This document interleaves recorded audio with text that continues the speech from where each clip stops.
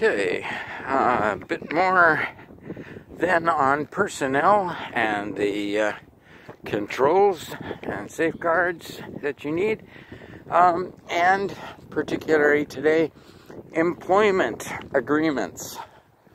You need to have the agreement of the employee, explain to the employee what the rules are, what the policies are, what is expected of them. And I'm not quite sure if I dealt with this when I was talking about policy in general, but you have to have some indication, if there's going to be a legal situation. And remember, an awful lot of these cases, it may seem just like a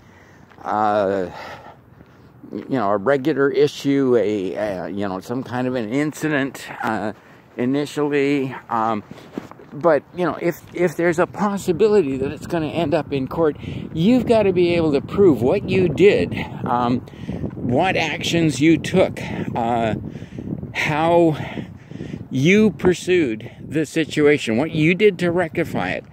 I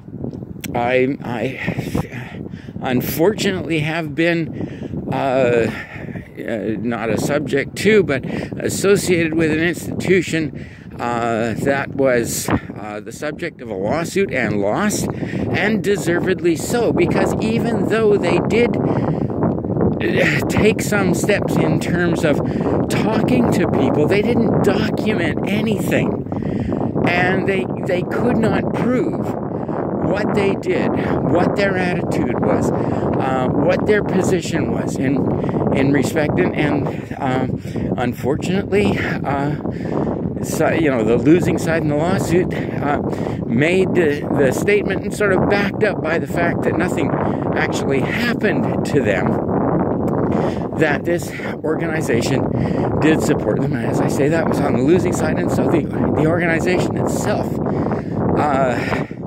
became liable for the damages, some of the damages in the lawsuit. So, remember, you have to be able to prove, you have to be able to document, and part of that is the employment agreements, which may stipulate that the employee understands that there are policies and that sort of thing, but some of them may actually have to be, for example, giving employees actual tests, actual exams, quizzes that they have to pass, and they have to pass them on the basis of having read the policy documents and understanding what the policies are before you actually give them their passwords on the system and other kinds of access and privileges. So, what is covered in non-disclosure, in employment agreements? Well, non-disclosure is one thing. What do you learn?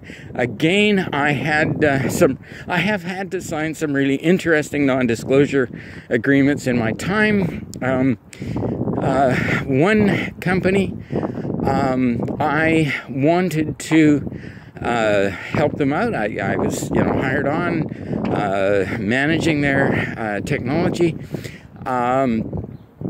It was a fairly specialized technology, but fortunately I knew the types of skills that they needed, and I knew people who had those very specialized skills. But I couldn't get anybody to sign on. I couldn't get anyone to come and work for these people because they had this extremely draconian non-disclosure agreement that basically said that, all the skills, all the knowledge that these people had acquired, they couldn't actually use for anybody else after they had worked for this one company. It was really badly written. And, fortunately, unfortunately, whatever, I had not signed that agreement. I had signed a different non-disclosure agreement that when I came to work for them. And the thing was that it only said that I couldn't tell anyone what I learned from the company.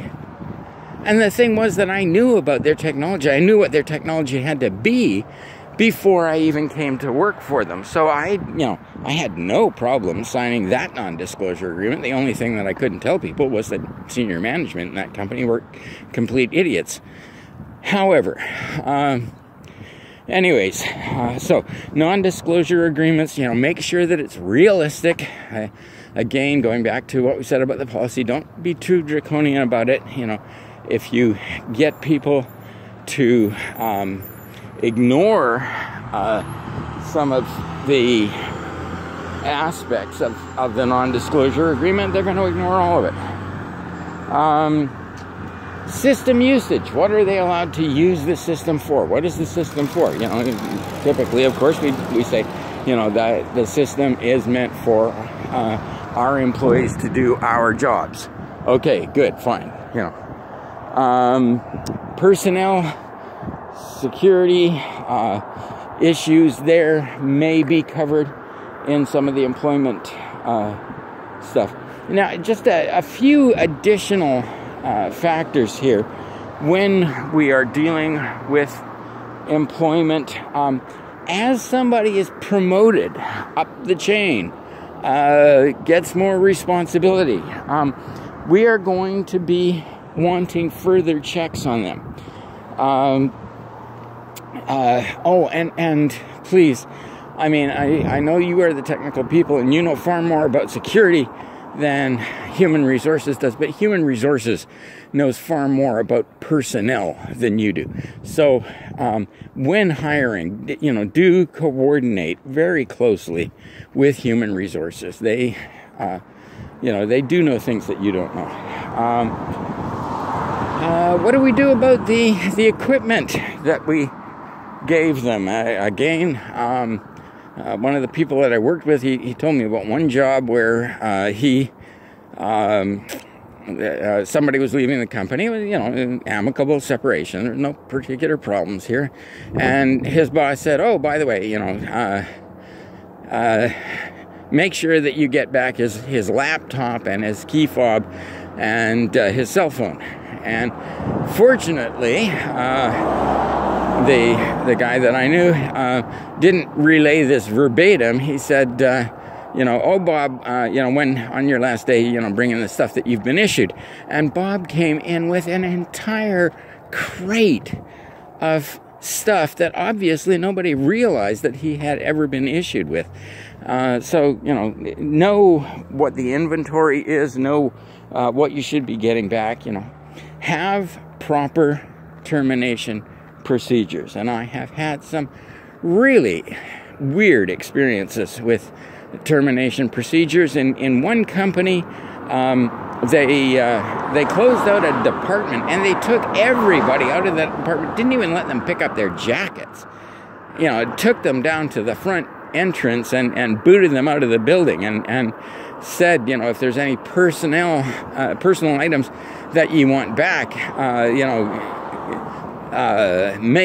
give us specific details, describe them, and make an appointment to come back and we'll, give them to you.